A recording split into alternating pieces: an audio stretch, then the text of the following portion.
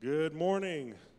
Welcome to First Baptist Church. I hope you're all doing well. Good to see everyone. Let's stand and worship together.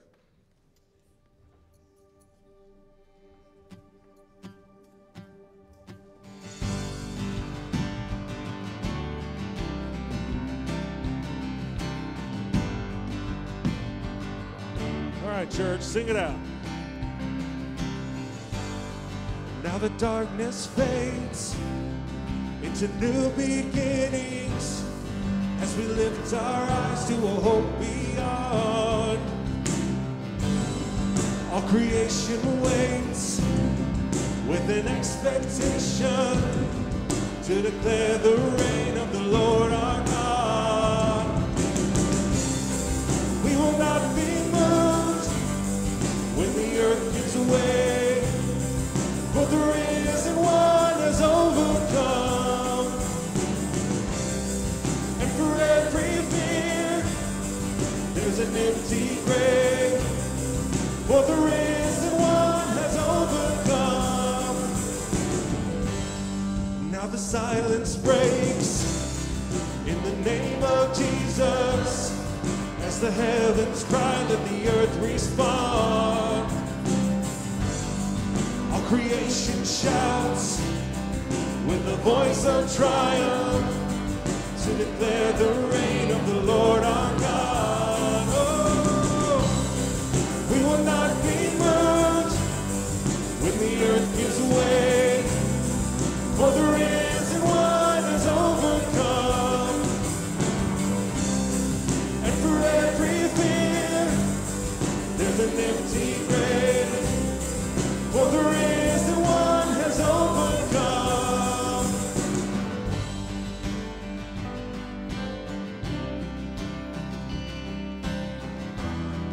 He shall reign forever. Sing it out. He shall reign forever. Strongholds now surrender, for the Lord our God has overcome. Who can stand against us? Jesus our defender. He is Lord and he has overcome. He shall reign forever. Strongholds now surrender, for the Lord our God has overcome. Who can be against us? Jesus our defender. He is Lord and he has overcome. We will not be moved when the earth gives way, for the risen one is overcome. And for every fear, there's an empty grave, for the risen one is overcome. We will not be moved when the earth gives way, for the risen one is overcome. And for every fear, there's an empty grave, for the risen one is overcome. Oh.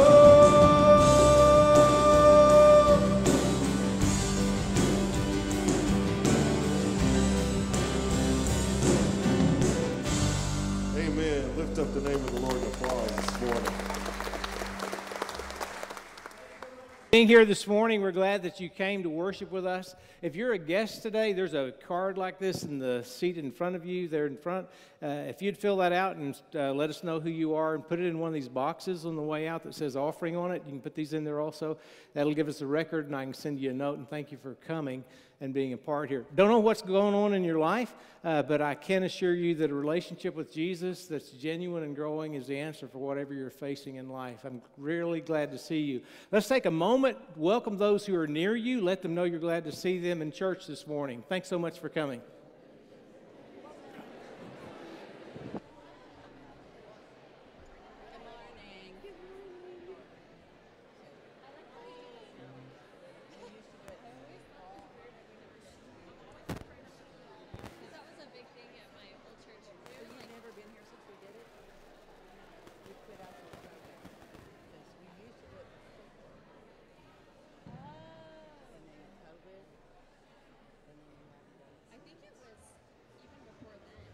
in the middle of the service because he said like that in between services was more than equal time.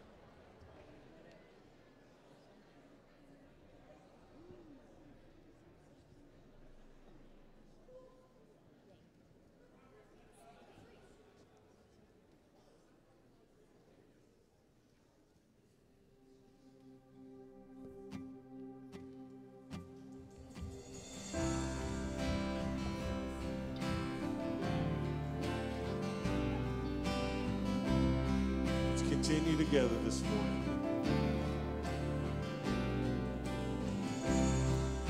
I want to be close, close to your side. So heaven is real and death is a lie.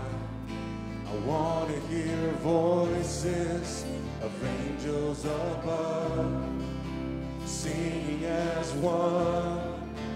Hallelujah, holy, holy, God Almighty, the great I am, who is worthy, none beside thee, God Almighty, the great I am.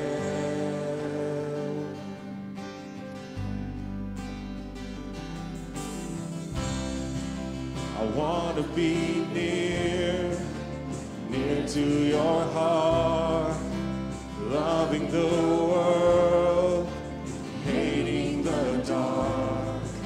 I want to see dry bones living again, singing as one. Hallelujah, holy, holy, God Almighty, the great I am, who is worthy, none beside thee, God Almighty, the great I am.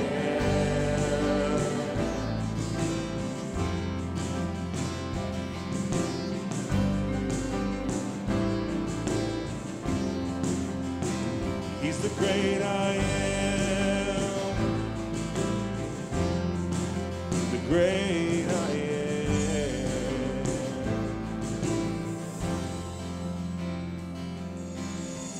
The mountains shake before him, the demons run and flee. At the mention of your name, King of majesty, there is no power in hell or any who can stand before the power and the presence of the great I am, the great I am, the great I am, the great I am, the great I am, the great I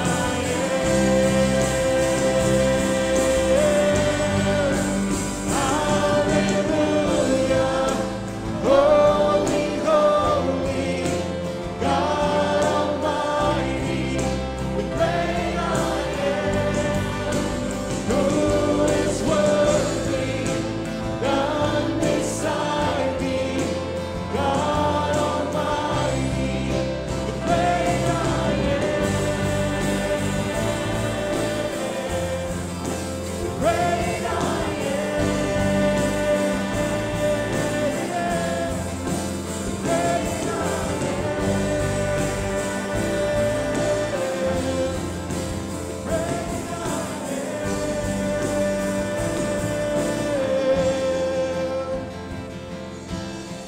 The mountains shake before him, the demons run and flee. At the mention of your name, King of majesty, there is no power in hell or any who can stand before the power and the presence of the great I am, the great I am, the great I am, the great I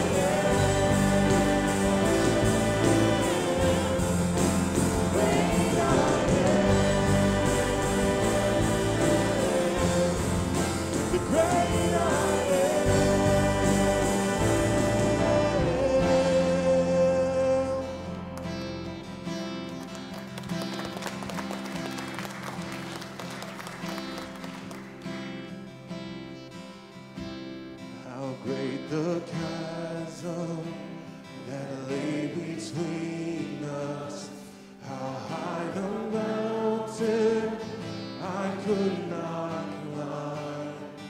In desperation, I turned to heaven and spoke your name into the night. Then through the darkness, your loving kindness tore through the shadows of my soul. The work is finished, the end is written. Jesus Christ, my living hope. Who could imagine so great a mercy? What heart could fathom such boundless grace?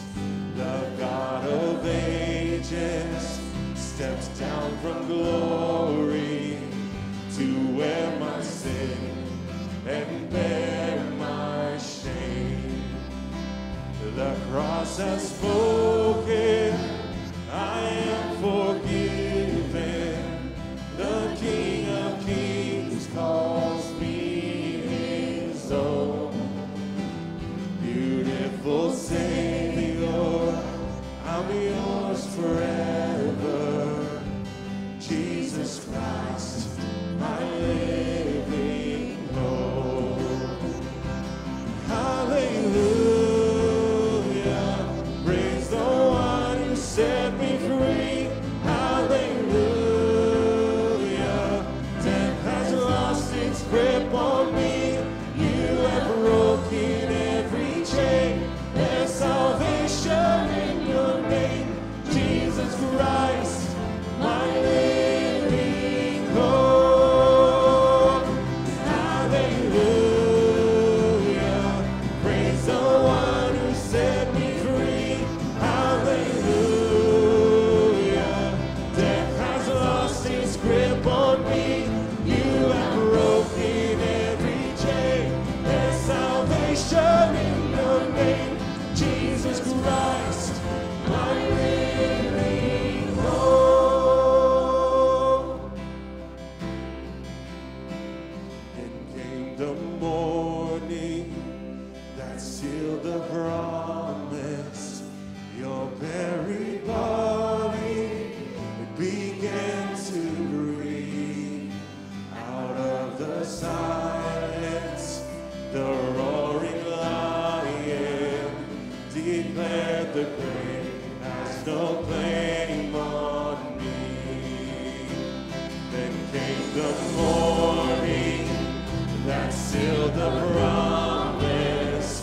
Your very body, it began to breathe. Out of the silence, the roaring lion declared the grave has no claim on me. Jesus, yours is the victory. Oh, hallelujah, praise the one who set me free. Hallelujah, death has lost its grip on me. You have broken every chain. There's salvation in your name, Jesus Christ, my living hope. Hallelujah, praise the one who set me free. Hallelujah, death has lost its grip on me. You have broken every chain. There's salvation in your name,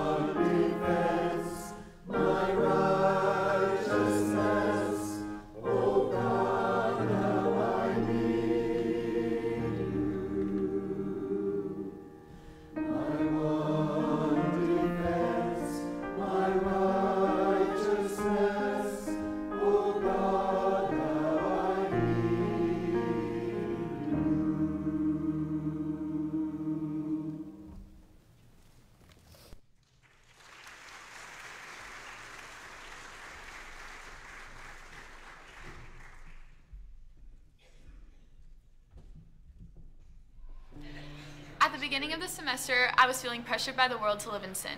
At the beginning of the year, I came in with an emptiness in my heart. I came into the year with doubt. What if I can't love my kids well enough? What if this isn't what I'm supposed to do? At the beginning of this year, I came in with a very distant relationship with God.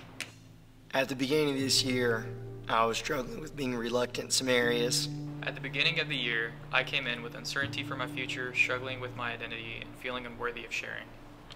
I came into this year with overwhelming grief, sadness, and overwhelmed with life in general. At the beginning of the semester, I was weighed down by anxiety.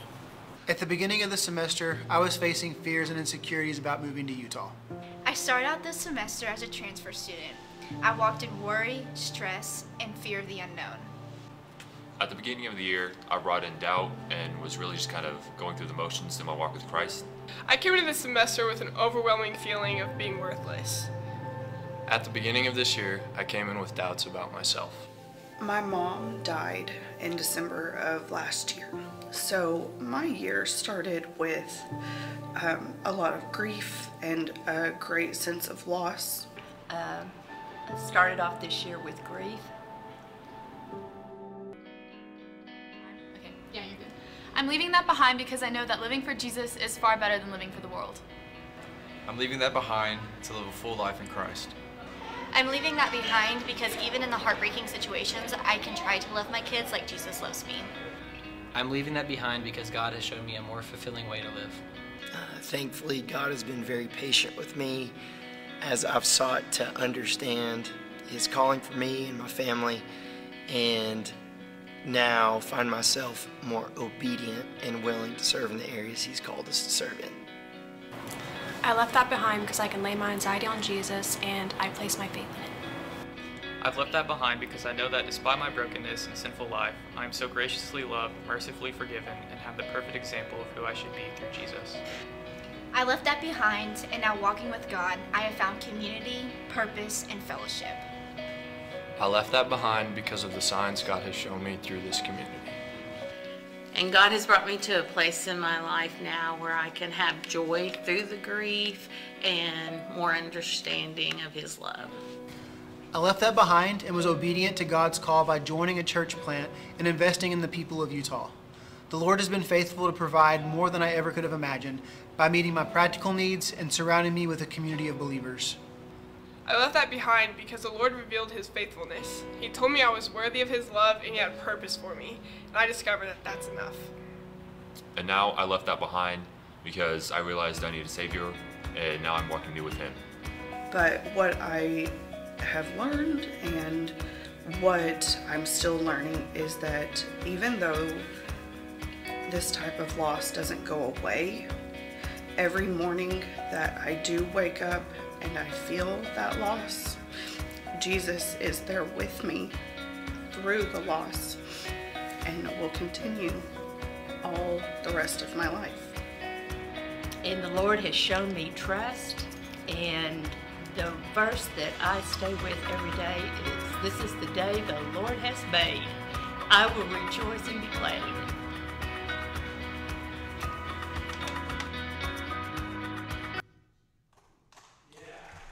Hand. Aren't you glad you don't have to do life by yourself, that God provides encouragement in many ways as we go through life? We're not unique. There are other people who struggle and share that with us, and that's part of what it means to be a church, a community where we're able to encourage each other. God encourages us in many ways. Last Sunday I was in Hobart with my mother for the first time on Mother's Day in 40 years. I'm starting to feel like a bad son. Had a great time. I visited with my cousin Linda, who lives in Hobart now. And her mother, Willa Mae, used to grow these beautiful iris flowers. We were talking about iris flowers because my mom grows those too.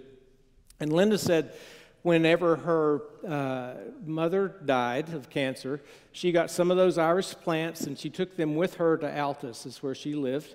And her mother knew all the names of them, like the scientific names. And she had one that was her favorite iris, and Linda said that one year that iris was blooming and was real pretty, and she said, I don't know how it got there, but there was a clump of wheat that came up right next to it. A bird brought in or whatever, but telling about that. And her dad, James, was a wheat farmer, and she was just talking about how comforting that was to see her mom's favorite flower, this clump of wheat growing up next to it. Is just like, thank you, God.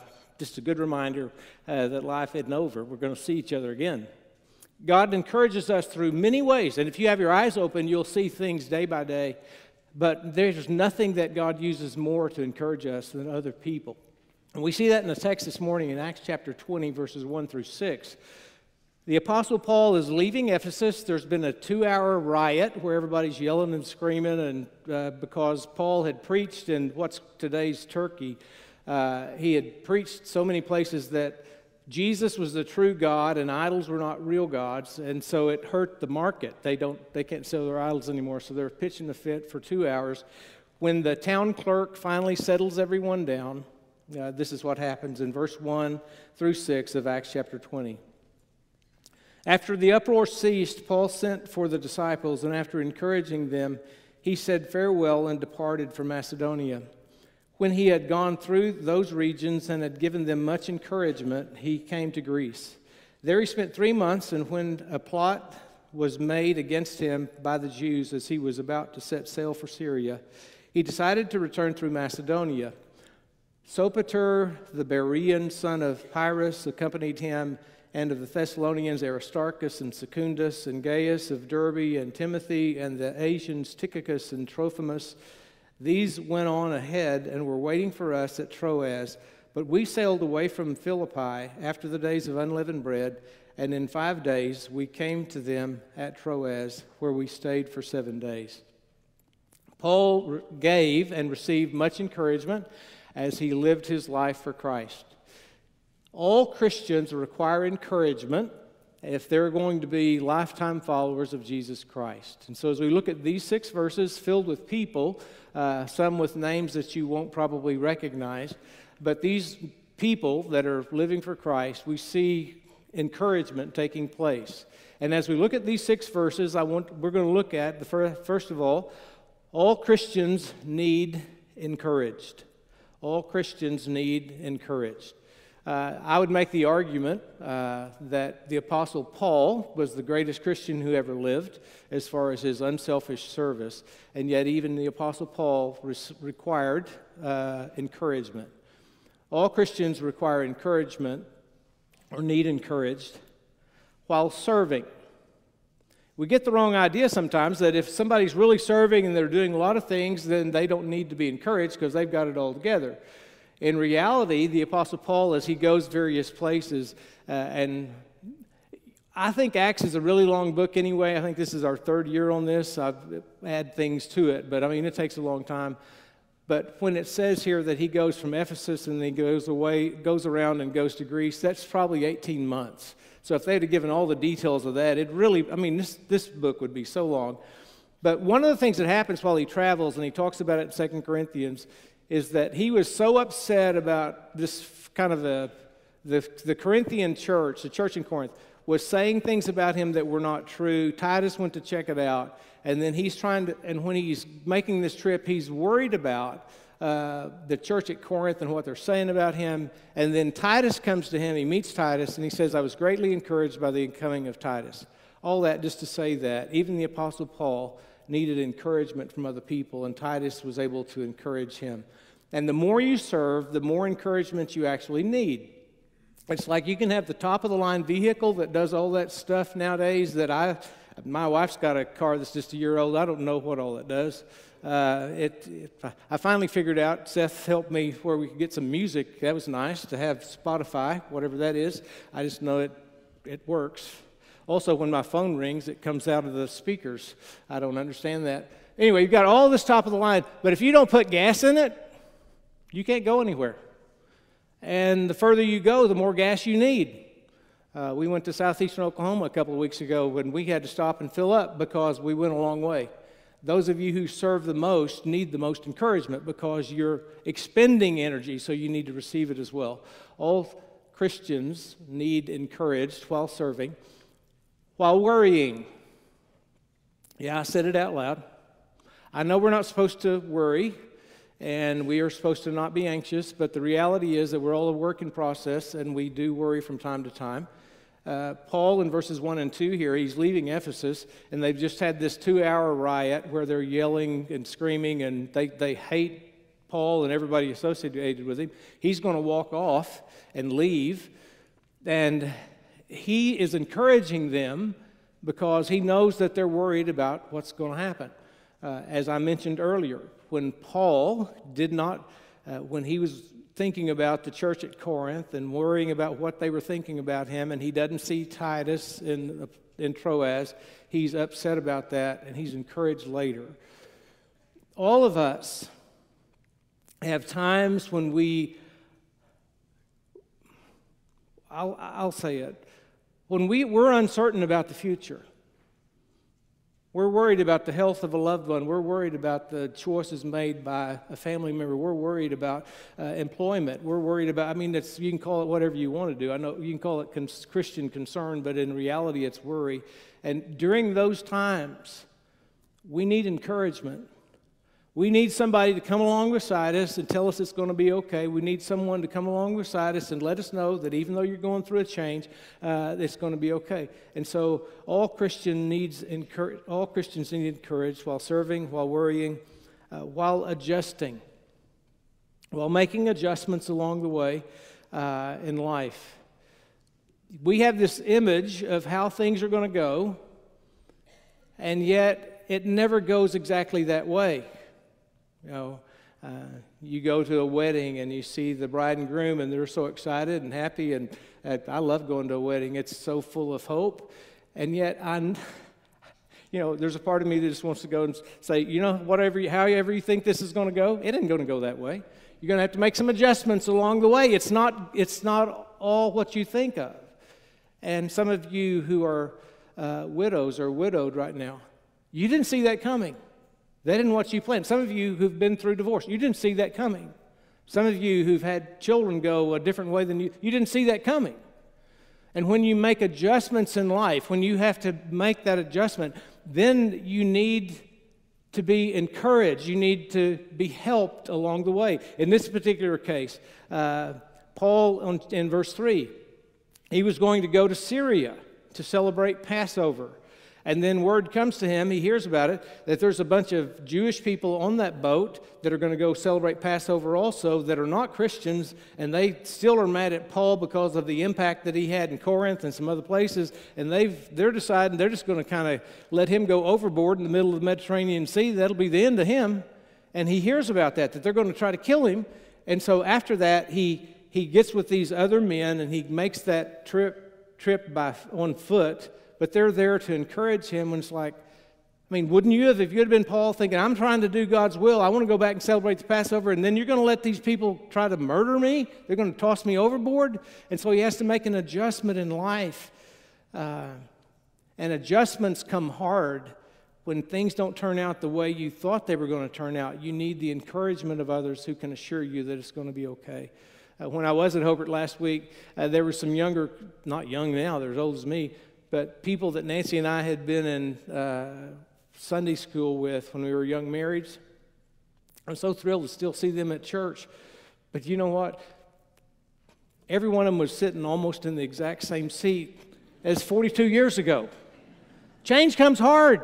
I mean, people don't make adjustments. It comes hard. So when change is forced upon us and when there's something that happens beyond our control, we need somebody there to encourage us. All Christians need encouraged.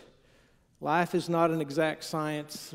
Following Jesus is not something we know everything that's going to happen ahead of time. And so all Christians need encouraged.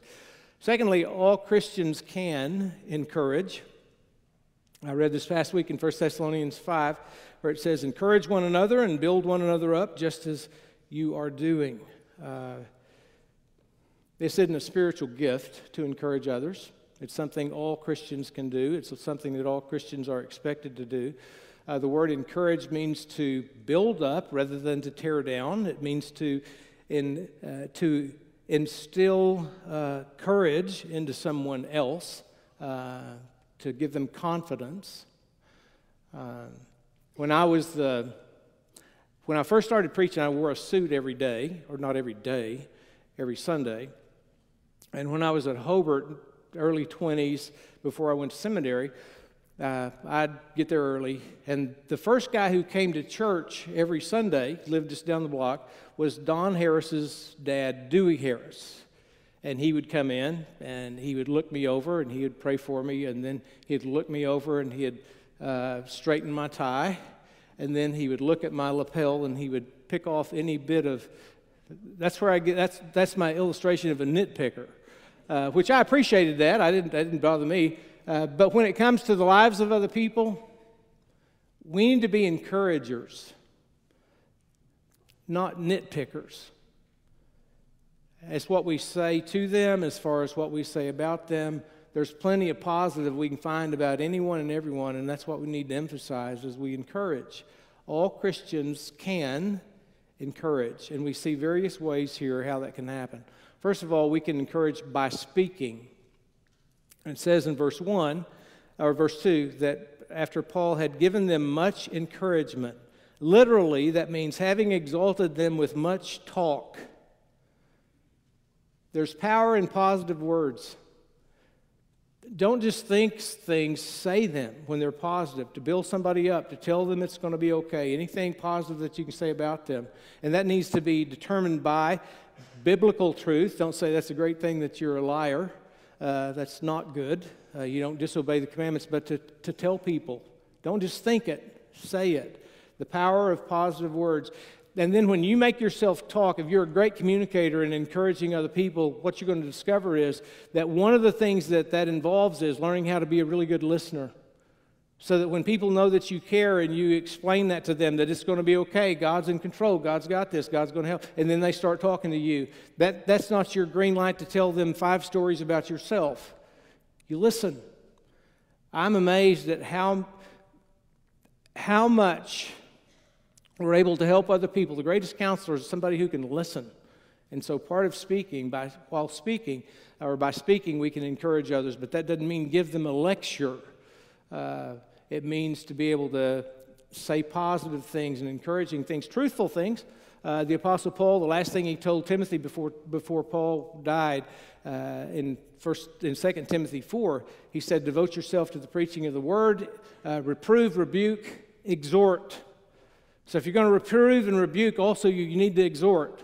So yeah, there's some things we help people with, and we encourage people with things that they're not going the right way, but always leave it on a positive note. Exhort, build up. And so all Christians can encourage by speaking, by writing. In verse 2, it says that when he had gone through those regions, as I mentioned, that was about 18 months that he spent traveling from Ephesus all the way up and then across and then down to Greece. And during that time, he wrote 2 Corinthians while he was traveling. Then when he arrives in Greece, and primarily in Corinth, it says he stayed there for 3 months, and during those 3 months he wrote 1 Thessalonians, 2 Thessalonians, Romans, and probably Galatians. Paul the Apostle was writing these things to other people, and that eventually made their way into the New Testament. What you write is not going to make it into the New Testament because the New Testament's not still being written, but the power of written words is amazing. That would include texts. I get texts by people. That includes emails. That includes handwritten notes. That includes all kinds of things. What writing does when you encourage somebody is it allows you to get in somewhere for sure that you may not have been able to get into otherwise.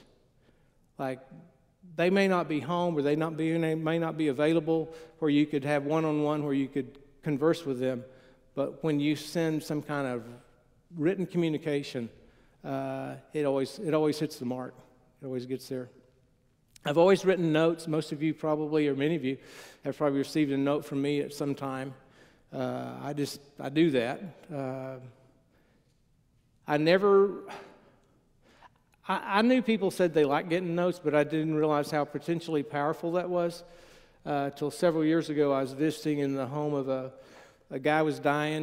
They had a hospital bed in the living room, and I was there. He was not alert, but his wife was. I was visiting with her, and I'd been communicating for quite a while with them. And while we were talking, I just happened to look up on the mantle, and there were lined up each of the notes that I had sent to them were up there on the mantle like some kind of prize. And I thought, I can't believe that. That it didn't take me very long. And if you've ever read one, you notice I don't take a whole lot of time for penmanship. We can either have a lot of notes or we can have a few written very well. But when I was there, I just thought, I wasn't able to be here all the time when her husband's dying. But when the mail came and it was something that wasn't another opportunity to give to an annual fund, that was encouraging. So don't doubt the power of that, and you be involved in it. You can do that. By speaking, by writing, by giving. These representatives that are mentioned here, all these men that are traveling with Paul, mentions these different ones. Sopater, the Berean, son of Pyranus, Aristarchus, Secundus, Gaius of Derbe, Timothy, Tychicus, Trophimus. These guys are representatives of the churches that are taking up an offering to give to the church in Jerusalem. And they're all traveling together. They don't want to give anybody any Paul didn't just put all the money in his pocket and say, trust me. He didn't do that. He had all these people traveling together. And they're in the process of going to give money to the church at Jerusalem that's experiencing a drought, a famine, and they're going to help them. And that encouraged. One of the things you can do to encourage other people and others is to give. You give of money, you give of your time, you give of your energy, you give to be a positive. Many of you are going to give next hour. You're going to give and teach children. And that's awesome. I saw the other day someone quoted Socrates, which I'm not quoting him instead of the Bible, but he just said if you want to change a culture, it's done by what you teach the children and who does the teaching. That's how you change the future. Well, you could talk about the public education system, but you can also talk about the church. What we teach the children and who does the teaching. We want that to be done well. Many of you do that. You give. Some of you are going to give and teach adults. Some of you give and serve in various ways. Some of you give and help with foster birthdays in Custer County. Some of you give as far as helping with foster care. There's just a lot of ways to give. But one of the ways we encourage others is not just by talking about it, not just by thinking about it, but we actually give. We're never more like God than when we give. For God so loved the world that He gave. his only begotten Son. So by giving. Also by forgiving. Paul in Corinth had some issues, and mainly were not caused by Paul. They were caused by people in the church in Corinth, and they had to work through some things. And eventually, they do reconcile. And I wouldn't say that the church at Corinth became Paul's favorite, but he does spend 3 months there. And he forgave, and they forgave. One of the ways we encourage other people is by forgiving them. Do you know when you hold a grudge against somebody, you kind of keep somebody in chains? And I know the verse, Romans 12:18, if possible, as far as it depends on all people, be at peace. Or as far as it depends on you, be at peace with all people. I can quote that. I've quoted it for 40 years. Do your part and leave it there. But you know what? When you still, for whatever reason, won't speak to someone, won't look at someone, when you hold a grudge, it hurts. I learned a long time ago, I don't hold grudges against anybody. Now, there have been a stump or two that I plowed around just because it wasn't going to move and I just have to function. But I don't want to hold a grudge because it kills me. You know, when you hold a grudge, it's like drinking poison and expecting somebody else to die. It ain't going to work that way. And so one of the ways we encourage, and this is part of life. This is what, you know, Seth, you can add this to your wedding deal for next time. You're going to have to forgive. Y'all are all starry-eyed today, but there's going to come a day when somebody's going to, well, it didn't ever happen in my marriage, but I've heard that it happens in other marriages. You know, forgiveness is essential. In a church, forgiveness is essential. In a life group, forgiveness is essential. So one of the ways we encourage is, come on in here. Bring it in for the real deal. We forgive each other. And then also, not only by speaking, by writing, by giving, by forgiving, but also by including. You include other people. Paul, the shift here, Luke is writing the book of Acts. And then toward the end here, he says, we sailed. So Luke gets back with Paul. He's with him from Philippi after the days of unleavened bread. And in 5 days, we came to them at Troas, where we stayed for 7 days. So Luke's back in the picture with Paul. But earlier, Paul had been with Timothy. He's been with Sopater, the Berean. He's been with all these people, and he includes not just his best buds. He doesn't just include Timothy, the one he's mentoring to take over for him. He includes everybody. We can be so encouraging to other people where we just include them in our lives. I hope you stay for the meal. After church, there's not even a place to give to missions or anything. You just go eat. It's free and no guilt. It's a guilt-free meal. And you show up and eat. And it'd be a great thing if you went over there and you see somebody sitting by themselves and you just go sit by them. You say, well, I don't know them. I don't know them either. But that's last week at Hobart, I'm sitting there and my mom sits in front of the balcony, but not too close. So we're sitting back there. And I keep seeing this guy back there on the back row, and I'm thinking I'm kin to him. And I think he's a certain person, and I told her, is that so-and-so? And she said, I don't know. I don't know all your kinfolk. You don't even know them yourself. So I think I've got to go back there. And we've got, so I go back there, and I say, hi, I'm Earl. How are you doing? And he says, I'm John. I thought, ooh, wrong guy. It wasn't who I thought it was, but I've been doing this a long time. I said, well, man, John, I'm so glad you came today. I'm so glad you came and worshiped with us today, and thank you for. And he lit up like a Christmas tree. He's like, whoa, thank you. And they were back there, looked like a knot on a log, but somebody spoke to him. I'm going to send the preacher a finder's fee for what I did last week, just while I was on vacation. I'm still, but they're just sitting back there by themselves. Nobody's talking to him. Everybody's going around him. And I go back, and for the wrong motive, I thought I was related to him. But you just speak to somebody, include them, and it encourages them. You don't have to remember everybody's name. But it'd be great if we spoke to people, and when you speak to people, it encourages them. We can get better at making people feel welcome. whatever their circumstances in life is, they need to know that they're in a place where they're accepted, they're welcomed, and we're glad they're here. All Christians need encouraged. You need it, I need it. All Christians can encourage. And then finally, all Christians should encourage. It should be a part of our DNA as followers of Jesus Christ that we build other people up instead of tear other people down. That we want to build them up, we want to encourage them intentionally. It says in verse 1 that Paul sent for the disciples and after encouraging them. So he's leaving Ephesus. He knows they've just had a 2-hour riot there in the city and that the Christians are the focus of who they don't like. And so Paul sends for them. He asks them to come, and then he encourages them before he leaves. This was not a chance meeting in Walmart while he's buying some snacks before his trip. That wasn't it. It was he intentionally brought them in, encouraged them, and then they were better able to do things. He did it on purpose. We need to be intentional.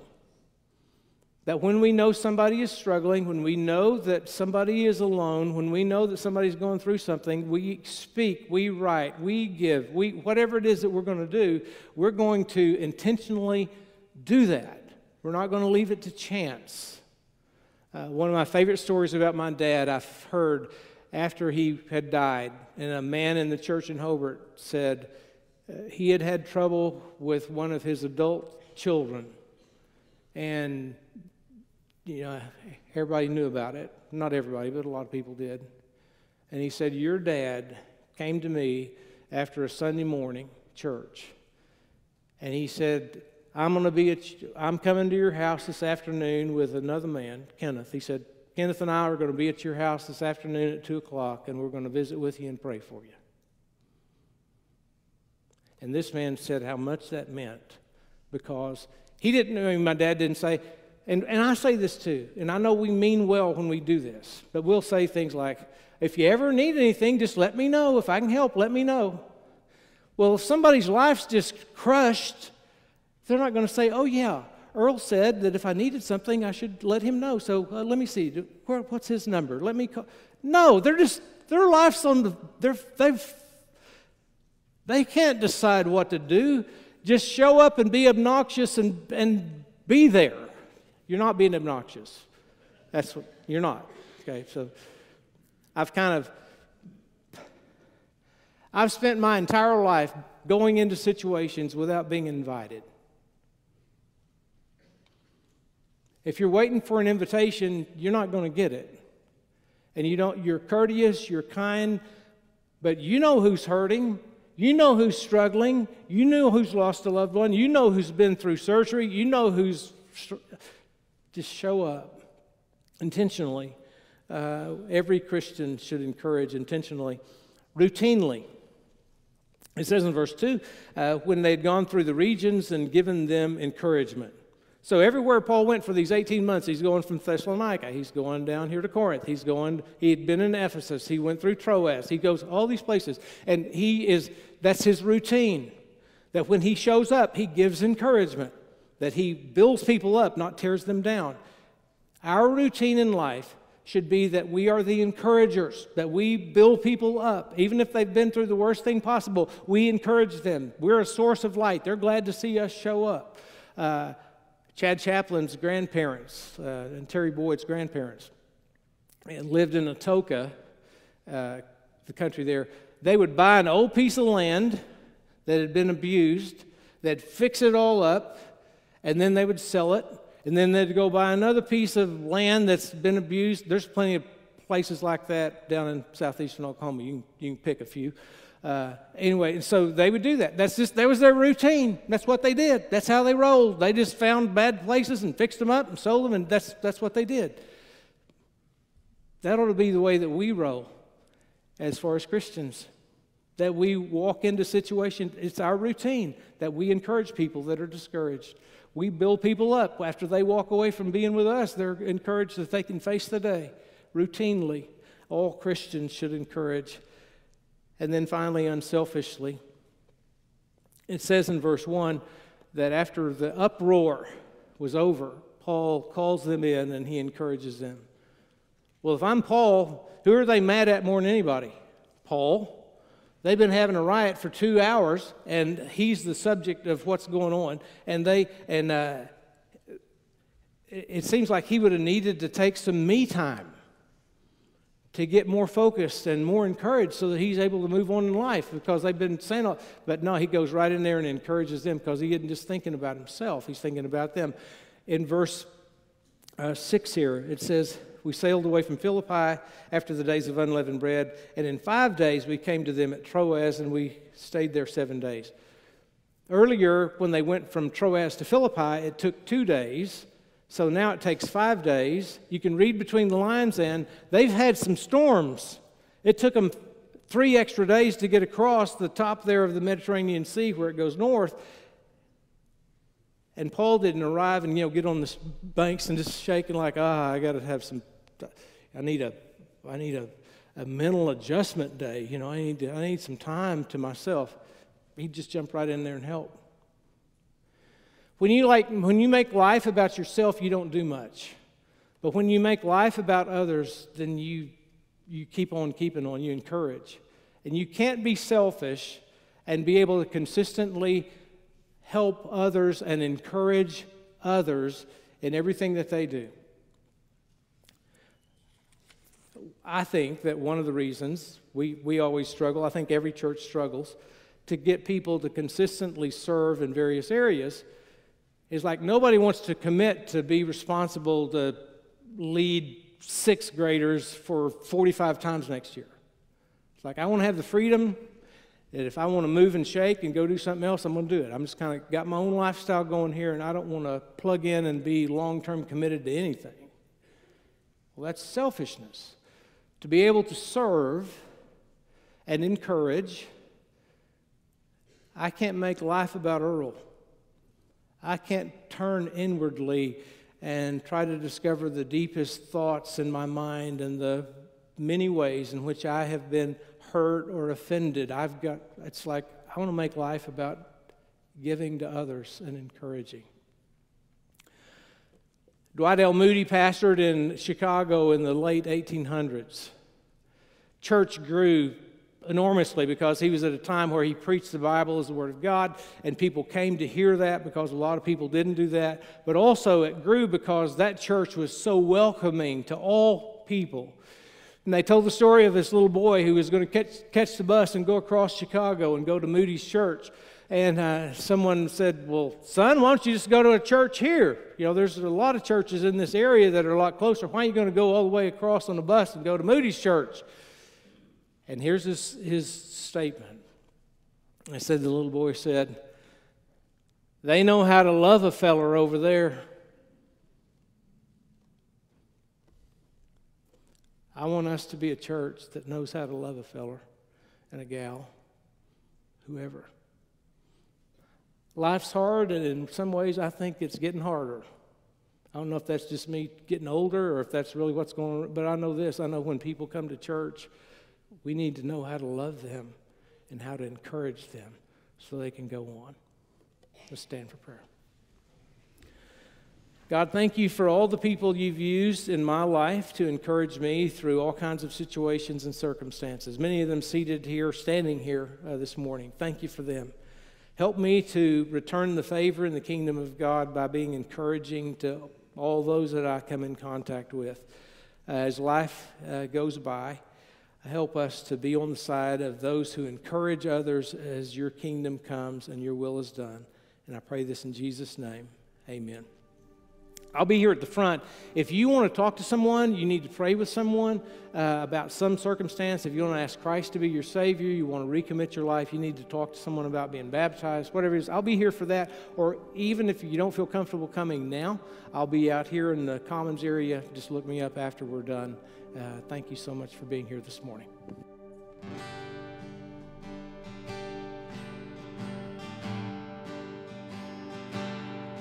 We praise thee, O God, for the Son of thy love, for Jesus who died and is now gone above. Hallelujah. the glory. Hallelujah, amen. Hallelujah, thine the glory. Revive us again. We praise thee, O God, for the Spirit of light, who hath shown us our Savior and scattered our night. Hallelujah, thine the glory. Hallelujah, amen. Hallelujah, thine the glory. Revive us again.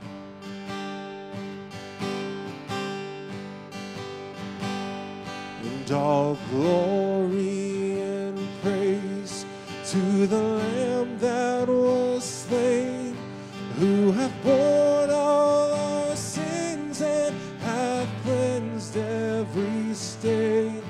Hallelujah, thine the glory.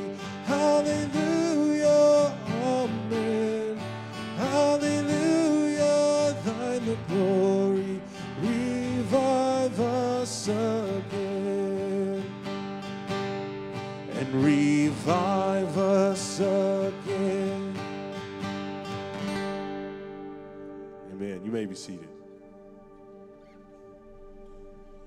Good morning, church. We are so glad that you joined us today.